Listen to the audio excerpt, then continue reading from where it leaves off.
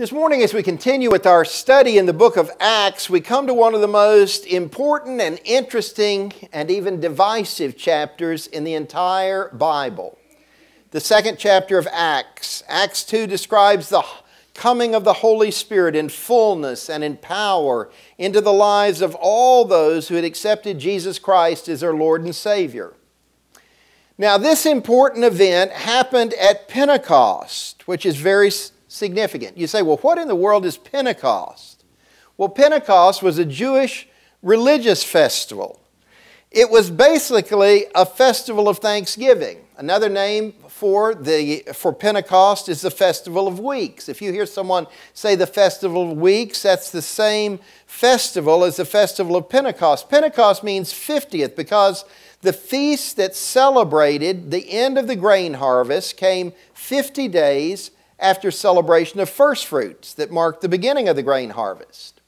So Pentecost was a time of thanksgiving. It was a time of thanksgiving for the harvest, but it also was a time of thanksgiving, as we'll talk about in a little bit, for the giving of the law, because they also were being thankful at the same time for that.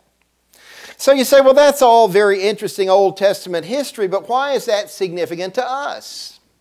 Well, it's significant because the Jewish feasts parallel the ministry of Jesus Christ. If you are a student of the Bible, as many of you are, and you've done a lot of more basic studies in the Bible, let me give you a good advanced study for you to undertake. How did the life and ministry of Jesus parallel the Jewish holy days and feasts of the Old Testament? How did Jesus fulfill the Old Covenant? Now let me give you just a preview of a little of what you'll find if you do that. Begin with the Passover. Some of you have probably seen a presentation that's often called Christ in the Passover. How the Passover ceremony that the Jews have practiced since ancient times is perfectly reflected in the life and the death of Jesus Christ and the resurrection. Now, I can't go into all the different, details of how that's true in the Passover itself, but let me use a broad brush and just say as the Jews were celebrating Passover, the celebration of God's deliverance of them from Egypt by the slaying of a Passover lamb and placing its blood on the doorpost of their homes so the angel of death would pass over their house as God executed the last plague on the Egyptians, opening the promised land to the Jews. Jesus, the ultimate Lamb of God, was slain for the sins of the world on the cross, and His blood was poured out to cover our sins, to save us from the second death, eternal death, and opens heaven and eternal life, the ultimate promised land for us. Next, if you go to the first fruits, the beginning of the Festival of Weeks, the Festival of Passover, and what you will notice very quickly in your study is it occurred the first day of the week following Passover. That means as the first fruits of the barley harvest were being offered in thanksgiving to God in the temple, Jesus Christ was, as 1 Corinthians 15:20 says, raised from the dead, the first fruits of those who are asleep. Pentecost, as I told you earlier, actually celebrated two events in Jewish life. First, it celebrated the end of the grain harvest. And before the day of Pentecost was over, Acts 2 tells us a great harvest of about 3,000 souls who had confessed Jesus as the Messiah and Lord was completed. But I think even more significantly, Pentecost was also the Jewish celebration of the giving of God's law, the law of Moses. When the children of Israel left Egypt after the Passover and began their journey into the wilderness, God led them to Mount Sinai. 7 weeks later, He gave them a set of laws to live by. At Pentecost, the Jews celebrated the giving of the law. For them, the law wasn't a grievous thing. It was the very mind of God, the thoughts of God that God had shared with them, and they were thankful. So at Pentecost, the Jews were celebrating the giving of the law, but Christians today celebrate Pentecost because of the giving of the Holy Spirit to the church.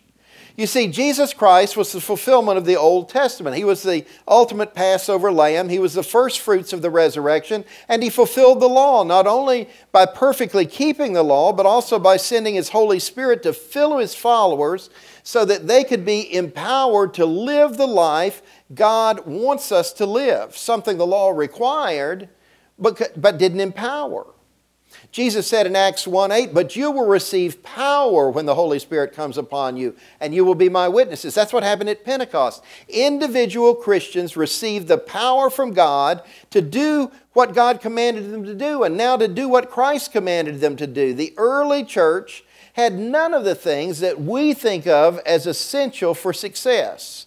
Beautiful buildings and strategic locations, money, political influence, social status.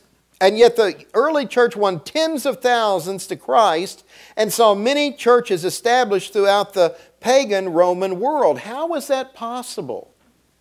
Because the church had the power of the Holy Spirit energizing its ministry.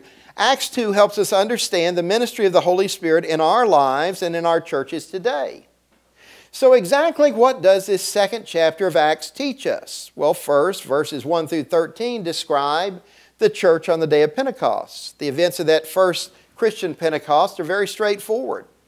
At Pentecost, there were a small group of faithful believers. There were only about 120, we're told in the book of Acts at the beginning, that were all present in one place. They were praying, and suddenly they heard something that sounded like a mighty rushing wind, and they saw something that looked like flames of fire. Then they were filled with the Holy Spirit, and they began to speak in other languages that were understood by the Jews who were present from all over the world, who had gathered for the Passover celebration that would, for many who were wealthy enough, would extend into Pentecost.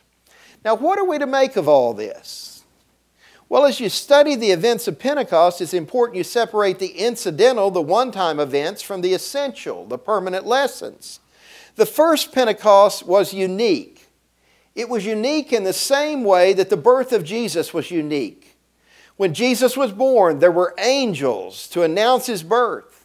There were shepherds who went to the manger to see the newborn King. And there were wise men who followed a star to worship the King of Kings. Now, we don't expect God to recreate those same circumstances and events when Christ is born into our lives.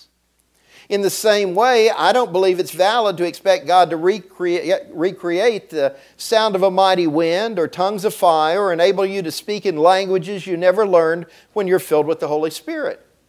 When the 3,000 were converted at the end of this chapter, there's no indication they heard the wind, they saw fire, they had the apostles' hands laid on them, or spoke in languages they'd never learned. Peter promised them that if they repented of their sins and publicly acknowledged their faith in Christ by being baptized, then the gift they would receive would be the forgiveness of their sins and the Holy Spirit. The Holy Spirit is the gift, not tongues of fire, not a mighty rushing wind, or speaking in languages that you've never learned. And notice that for these 3,000 new believers, the Holy Spirit came when they believed, when they accepted Jesus as their Savior. The giving of the Holy Spirit to all who believe, when they believe, is the essential truth. While the sound of the mighty rushing wind, the tongues of fire, the speaking in languages never learned are the incidentals specific to the circumstances of the initial coming of the Holy Spirit into the lives of the early followers of Jesus Christ. Now, does that mean I don't believe in glossolalia, or what many is more commonly known today as speaking in tongues? No, it doesn't mean that. It just means I don't think that Acts 2 is talking about glossolalia at all. Glossolalia is an ecstatic utterance, is a praise to God, that you don't understand them yourself.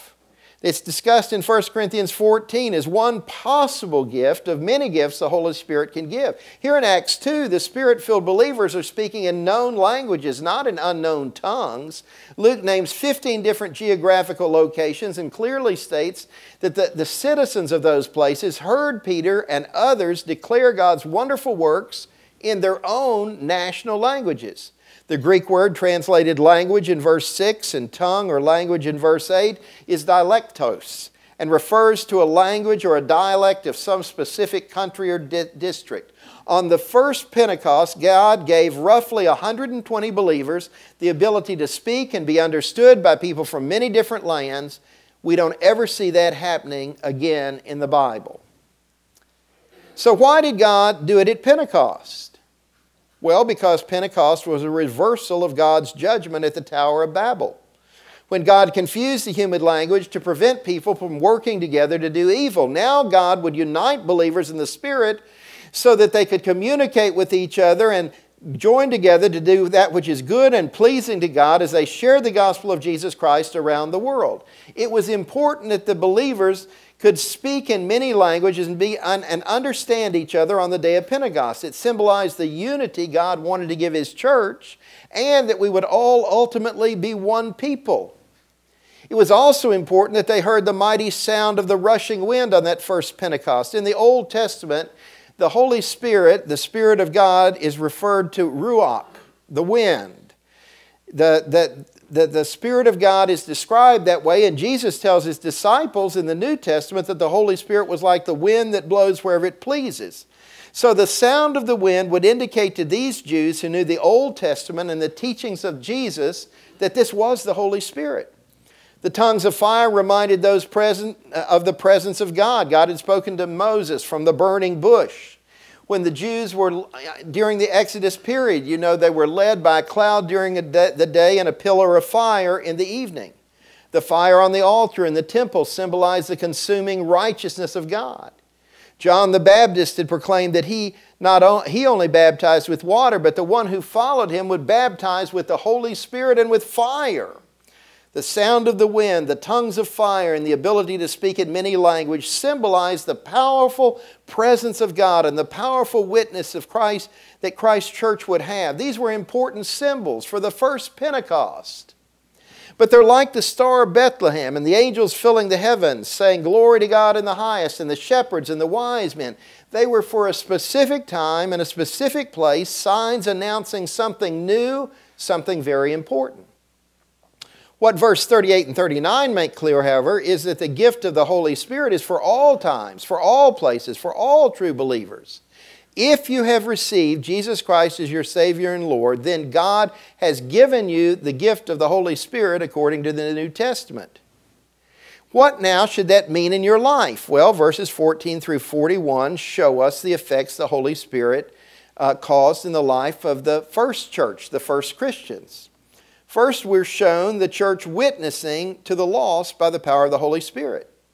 As soon as the Spirit came upon the believers, they began immediately to witness to everyone around them about the power of God and the plan of God to save those who would repent from their sins and accept what God had done through His Son, Jesus Christ.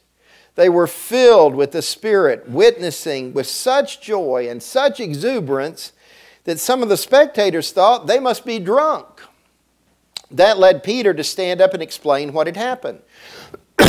Peter explained the phenomenon of Pentecost as the fulfillment of God's promise through the prophet Joel. This is verses 17 through 21. In the last days, God says, "I will pour out my Spirit on all people. Your sons and daughters will prophesy. Your young men will see visions. Your old men will dream dreams. Even on my servants, both men and women, I will pour out my Spirit in those days, and they will prophesy. I will show wonders in the heavens above and signs on the earth below, blood and fire and billows of smoke. The sun will be turned to darkness and the moon to blood before the coming of the great and glorious day of the Lord, and everyone who calls on the name of the Lord will be saved." Peter says to them, what you're seeing happen is what God's prophets told us would happen. You're seeing the beginning of the outpouring of the Holy Spirit, which prepares us for that future day, the day of the Lord, when He'll bring time to an end and we'll all stand before Him for judgment. Peter then proclaims that you can prepare for this day of the Lord by accepting Jesus Christ as God's promised Messiah. And Peter supports that claim by presenting 3 lines of evidence. First, Peter says the miracles God performed through Jesus attested to His messiahship. In verse 22, "Fellow Israelites, listen to this. Jesus of Nazareth was a man accredited by God to you by miracles, wonders, and signs which God did among you through Him, as you yourselves know." Peter's audience knew about Jesus. They knew He was a real man who had lived. And most of them had at least heard about Jesus and the many miracles he had performed. Not even the Jewish leaders denied that He did miracles. They just said He did them by the power of Satan. It was clear, Peter points out, that God's hand was upon Jesus in a very real way through the miracles that He did while He was there upon the earth. Second, Jesus' resurrection attests to His messiahship in verses 23 through 32. Verse 23 describes the crucifixion, from the vantage point of both God's predetermined plan and foreknowledge and human responsibility. How can God be absolutely sovereign and completely in control, and yet at the same time human beings' choices make a difference, they're important, and we're held responsible for our actions? Verse 23 says, "This man was handed over to you by God's deliberate plan and foreknowledge, and you, with the help of wicked men, put him to death by nailing him to the cross." That tells us God knew in advance and He planned the cross. But wicked men put Jesus to death and are responsible for what they did. No efforts made to reconcile the two concepts or to reduce the inevitable tension between them. God is sovereign and in complete control, but we choose whether we're going to do good or evil, and we're held accountable for our actions. But the story doesn't end on a hill outside the ancient city walls of Jerusalem, Peter says. Death didn't have the last word. Peter goes on to say in verse 24, "For God raised Him up again, putting an end to the agony of death, since it was impossible for Him to be held in its power." And ever since that miraculous resurrection, Peter will go on and say, Jesus has ruled and reigned in heaven and been with His followers here on earth through the Holy Spirit until the time God puts His enemies under His feet, and He rules and He reigns forever and ever. Then in verses 25 through 28, Peter appeals to his Bible, our Old Testament, to support his claim regarding Jesus' resurrection. In verse 25 through 28, they're from the Septuagint version of Psalm 16, 8 through 11. The Septuagint was the Greek translation of the Hebrew Scriptures. David said about Him, "I saw the Lord always before me, because He is at my right hand. I will not be shaken. Therefore my heart is glad and my tongue rejoices. My body also rests in hope." Verse 27, "Because you will not abandon me to the realm of the dead. You will not let your Holy One see decay. You have made known to me the paths of life. You will fill me with joy in your presence." Peter argues that God's promise was never to David, who did die. This passage had its ultimate fulfillment, Peter says, in Jesus' resurrection. The third evidence of Jesus' messiahship in Peter's message at Pentecost was the outpouring of the Holy Spirit. In verse 33 through 36 we read, "Exalted to the right hand of God, He has received from the Father the promised Holy Spirit and has poured out what you now see and hear. For David did not ascend to heaven, and yet he said, 'The Lord said to my Lord, sit at my right hand until I make your enemies a footstool for your feet.' Therefore let all Israel be assured of this, God has made this Jesus, whom you crucified, both Lord and Messiah." You see, Peter asserts God not only had raised Jesus from the dead, but He also had exalted Him to a position of power at His right hand, and having received the promise of the Father, the Holy Spirit, Jesus had poured out His Holy Spirit on His followers at Pentecost, something the crowd was witnessing right before their eyes. Again, Peter appeals to Scripture to support his claim. This time he cites Psalm 110:1. He argues that since David had not ascended into heaven, the promise had its fulfillment in Jesus Christ the Messiah. Then Peter closes his message with a bold appeal for people to make a decision and accept Jesus as Messiah and Lord in their lives. Verse 36, "Therefore let all the house of Israel know for certain that God hath made Him both Lord and Christ, this Jesus whom you crucified." And it says Peter went on to plead with them. Peter's leading a bold evangelistic service. He's calling for people to make an eternal life or an eternal death decision. But it's not a one-man show. Look at verse 32. Peter says, "God has raised this Jesus to life, and we are all witnesses of that fact." You need to underscore the word all. The primary evidence of the Holy Spirit's presence and power in all the believers' lives was that they were all out there boldly witnessing about Jesus Christ and the wonderful things He had done, and it was done by all of those who'd received the Holy Spirit. They were talking about Jesus and praising Jesus in the languages they had never learned. But that's not the only effect the presence of the Holy Spirit produced in the early church. The chapter closes in verses 42 through 47. By showing us the church living out its Spirit-empowered faith in the world. Not only did the church have a verbal witness, the entire way they lived their lives, the entire way they related to one another was a witness to the world of the Holy Spirit's ability to change people's hearts and minds. In verses 42 through 47, they devoted themselves to the apostles' teaching and to the fellowship, to the breaking of bread and to prayer. Everyone was filled with awe at the many wonders and signs performed by the apostles. All the believers were together and had everything in common. They sold property and possessions to give to anyone who had need. Every day they continued to meet together in the temple courts. They broke bread in their homes and ate together with glad and sincere hearts, praising God and enjoying the favor of all the people. And the Lord added to their number daily those who were being saved. The church was unified. It had a powerful testimony to the unsaved, not only because of the miracles done by the apostles, but also because of the way the members of the fellowship loved each other and served the Lord. The Christians you meet in the early chapters of Acts, they weren't content to meet once a week for services as usual. They met daily, even though most of them had jobs. They cared daily for each other, even the poor outside the church. They won souls daily. They searched the Scriptures daily. They increased in number daily. Now, how did they do all of that? Well, they didn't. The Spirit did it through them. A.J. Gordon, a pastor, tells the story of going to the World's Fair when he was just a boy. From a distance, he saw a man in a red suit pumping water with one of those old hand pumps. The water was just pouring out, and he said as he looked from a distance, he thought to himself, that man is pumping water faster than anyone I've ever seen in my entire life. But when he got closer, he found out it was a wooden man, that he wasn't pumping the water was pumping him. And that was the secret of the early New Testament church we see in the book of Acts. Like the Jews invading the promised land, God went before them. You know, in the Old Testament it'll say 10 Jews would defeat 100 of the enemy. How is that possible? Well, it's only possible by the power of God. When we see what these early Christians accomplished, the power of their message, the effect in their lives, we say, man, they were really pumping out the power of God. But when we take a closer look, we discover that it was not these people who were pumping out the power of God. The power of God was pumping them, empowering some amazing results.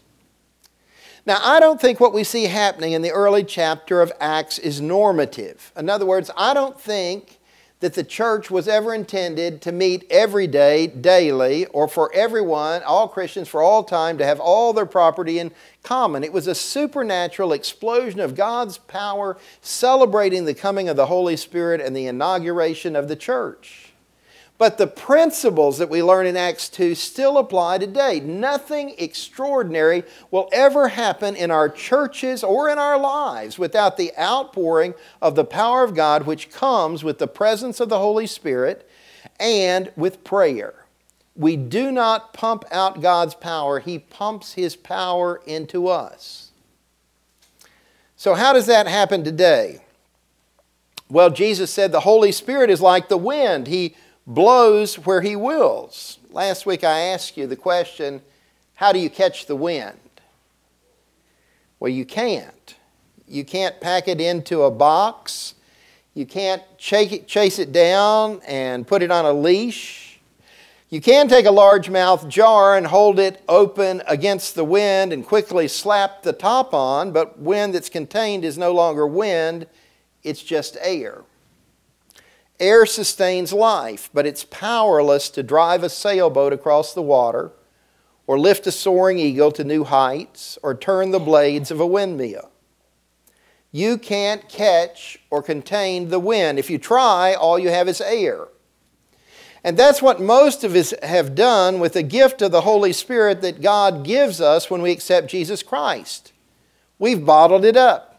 We've confined it in our lives to Sundays and our time of Bible study. We've decided what we will and will not do for God. We've quenched the Spirit with our control needs and our insecurity and with our sin and selfishness and pride and materialism and self-centeredness. And then we have the audacity to blame God and said, God, why don't you send the Holy Spirit in my life the way I see it in the book of Acts, the way you did in the early church?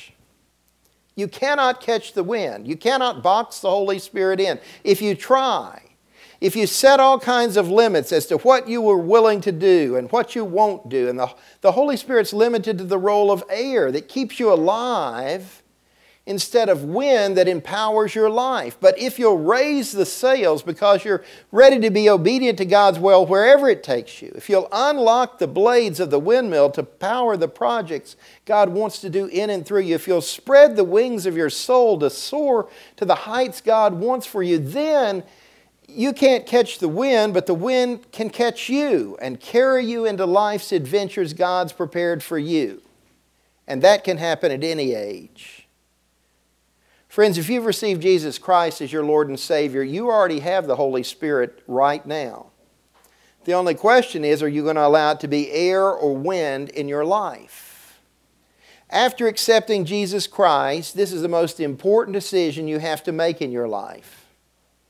That decision will determine not only the direction of your life, but it'll have a profound effect on this church, on your family, on where you work, on everyone around you. You cannot catch the wind, and you can't take the Spirit and make Him fit into your mold. But you can turn your life over to Him, and you can let Him remold and remake you. And if you decide to do that, it's explosive.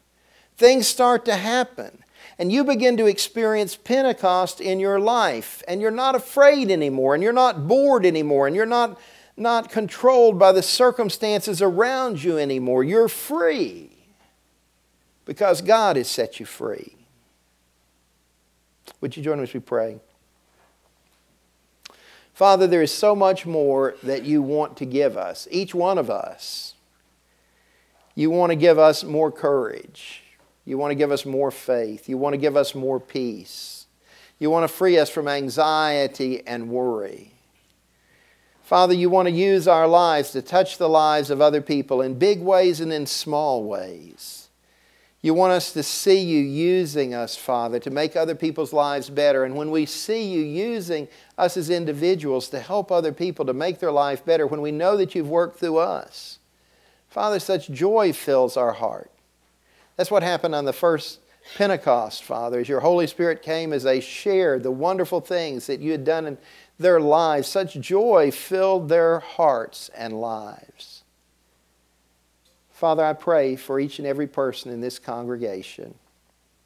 I pray, Father, that they would not just turn the Holy Spirit into bottled air, that keep them spiritually alive and takes them across the finish line, but instead, Father, that they would open themselves up to the winds of the Spirit. And that, Father, each of us would stop telling you what we will and will not do, what we can or cannot do, because, Father, when we turn it over to you, you can do things in and through our lives that we never imagined were possible.